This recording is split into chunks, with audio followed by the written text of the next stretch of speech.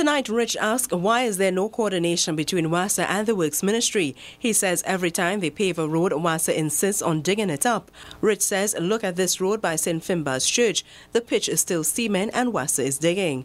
One of our viewers sent us this next picture and says, wow, buses parked on both sides of the Queen's Park Savannah, causing all lanes to have to filter into one. Then this from a bird who took this picture of a truck he saw on the Caroni Savannah Road unloading sand and got stuck. Finally, from one of our members of staff who sent us this picture of a house built alongside the Churchill Roosevelt Highway.